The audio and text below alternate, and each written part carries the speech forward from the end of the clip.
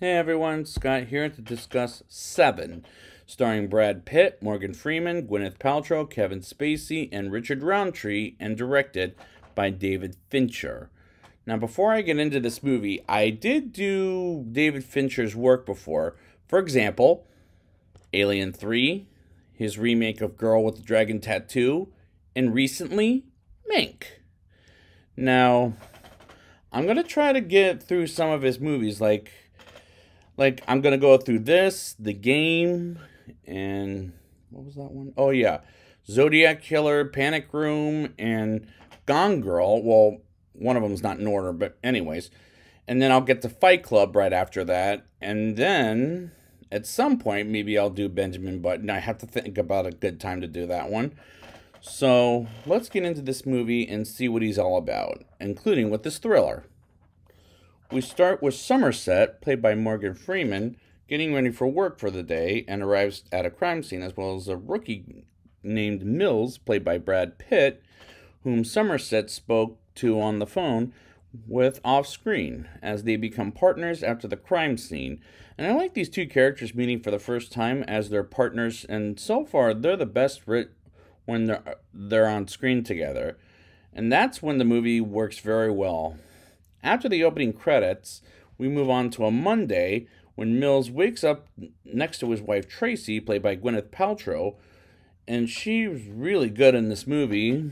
In fact, these characters are very likable, but when we get to a later scene with Mills, excuse me, he becomes unlikable as he feels like he's being a hard ass. But I'll get there when I get there. They solve a mystery with the dead body as the body was murdered, and they slowly solve the case. Which is a good. Okay, let's move on. A good movie this will be by the end of the day, as it is 2 hours and 6 minute movie of solving the case of who the murderer is. And Fincher does a good job at not only creating great characters, but creating a great thrill ride, as it can get scary for younger viewers than 17 years old. And that's why this movie is R-rated. And there's times that this movie is fucking sadistic. The next day, which is Tuesday, District Attorney Talbot, played by Richard Roundtree from Shaft, if you remember that guy, goes on the TV as the press interviews him, as Mills watches on the TV, as the murderer uses the words of the saidly deadly sins as his motives to solve the mystery, and the first word is greed, written in blood on the floor as the cleanup crew tries to clean it up. Meanwhile, Somerset sees photos of the bloodied up carpet by the police captain, who happens to be played by Arlie Ermy from Texas Chainsaw Massacre remakes. And he feels like any police captain, but he pulls it off very brilliantly. Somerset finds a clue of the beginning of the seven sins, as the second word is, let me see if I'm saying this right, gluttony? It's spelled like Gluttony, written in Greece, and there's 5 more deadly sins to go, and Somerset goes to the library to solve the 7 deadly sins, and that's no wonder why this movie is called Seven, because of the 7 deadly sins. And I really like the way David Fincher makes the mystery quite smoothly, as it's a lot of fun watching this movie. And I'm in for a fun ride as the script is well written. On Wednesday, Mills is in his car as an officer comes up to him and drives into work at the police station, and gets moved into Somerset's office.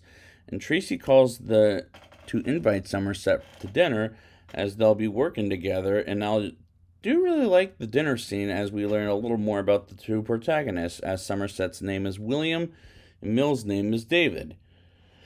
And the subway goes by to disrupt the apartment while they're eating dinner, as Somerset and Tracy have a good laugh, while Mills seems really,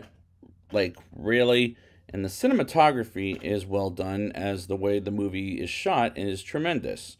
And the dialogue said by the actors is really good. They find the picture of Gould's wife,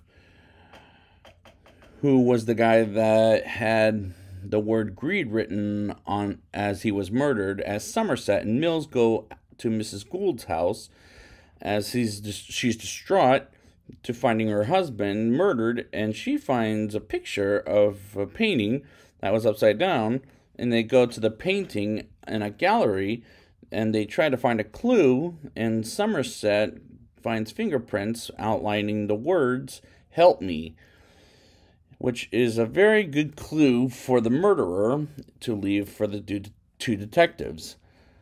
After running the fingerprints through AFIS, the prints are traced a day later to a pedophile named Victor, who escaped conviction for a rape of a minor due to the efforts of his lawyer named Eli Gould, aka the greed victim. The detectives with SWAT raid his apartment and find Victor to be the sloth victim. That's the third word of the deadly sins, as he was bound to his bed for 1 year to the day, and as they find his body, he's still alive but suffering from severe physical and mental deterioration. Because his hand was cut off and pushed onto the wall behind the painting to leave the prints, Mills and Somerset talk while a photographer takes a picture of them, and Mills pushes him down because he was pissing him off. And this is the point when Mills is becoming a hard ass. But I like the mystery, and a lot of these scenes are great to look at. Tracy calls Somerset and requests to meet with her on Thursday. Somerset and Tracy talk at a diner, and as she tells him how miserable she is in the city, as she reveals the reason why she wants to meet Somerset is because she's pregnant and afraid of raising a child, as she's afraid of telling David, or Mills, let's say, as she decides to have after the chat at the diner. And that scene was very good acting by Morgan Freeman and Gwyneth Paltrow. Later that day, using a contact in the FBI, Somerset gets a library list of people who have borrowed books related to the 7 deadly sins, as Mills is going insane. In fact, the fucking character is insane by this point. The list leads the detectives to a man named John Doe, played by Kevin Spacey, whom we don't see until the end of the movie, and the name is used as an example to sign up things like to say as for example kind of things. And Kevin Spacey, before he was ever in any of the shit that happened to him back in 2017, is very good in this movie, as he was a very good actor back in the day. Mills wants to force his way into John's apartment, believing that they have problems, or no, not problems, probable cause because John shot at them. Somerset tries to talk him down, saying the method they used to find John's apartment was illegal, and that John would go free if they caught him. They get to John's apartment as they see him shooting at them and running away, as they get a chase sequence that'll lead them outside the building as it's raining, as it rains in the city quite a fucking bit. And John, without seeing his face, in the entire sequence beats up Mills, and John almost kills off Somerset, until Somerset enters closely and runs out of there. And I like the chase scene, as it worked very spectacularly. And the fact that the scene doesn't show Kevin Spacey's face at all is very impressive to me. John calls the apartment and congratulates the detectives on them finding him, and apologizes for hitting Mills, also telling the young detective that he admires him greatly and says their actions have caused him to change his plans. And he hangs up, and they want that phone call scene was shot. And the way it was shot was great. Like, it's a great shot. As it works, as it should be the image of this movie. As whenever I think of this movie, I think of that shot. It's that good.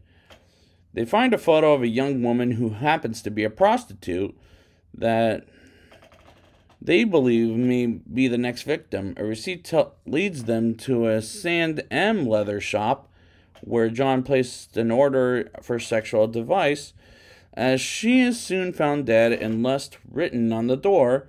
Also found in the room is visibly shaken man by John at gunpoint, forced by John at gunpoint to wear and use the device a large strap-on dildo? What the fuck?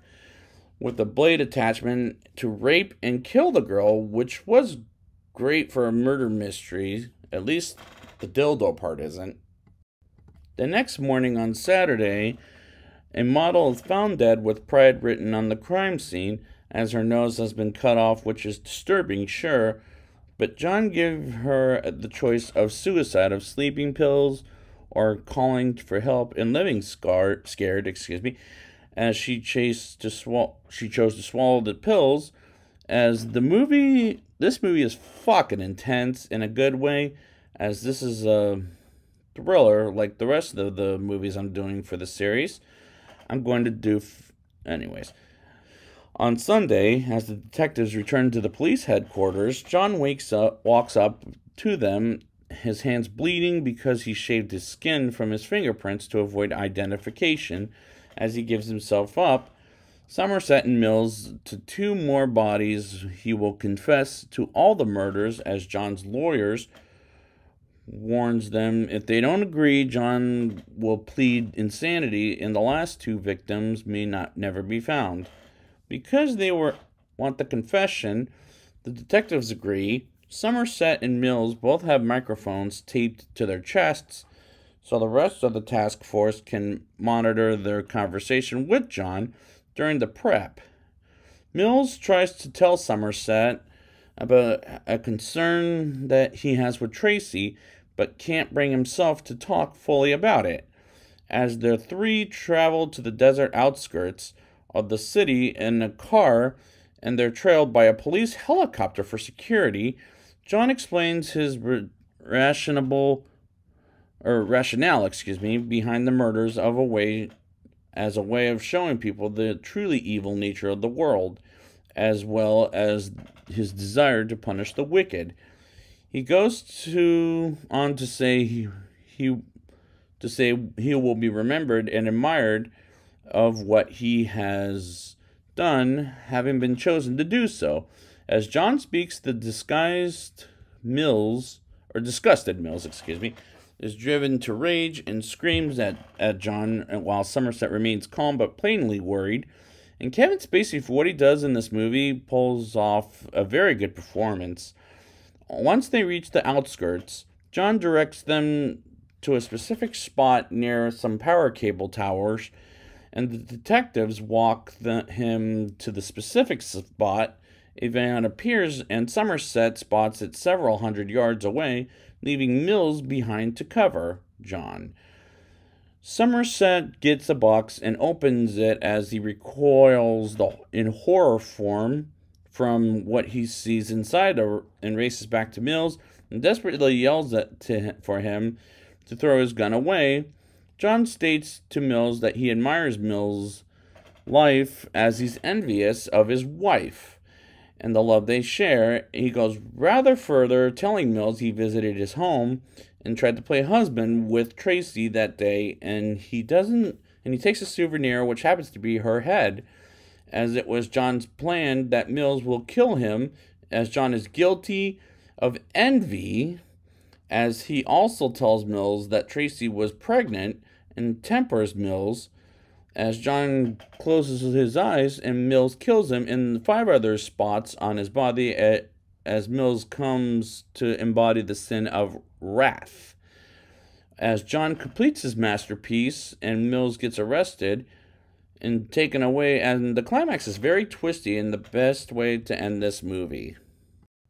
Now it's time for the rating.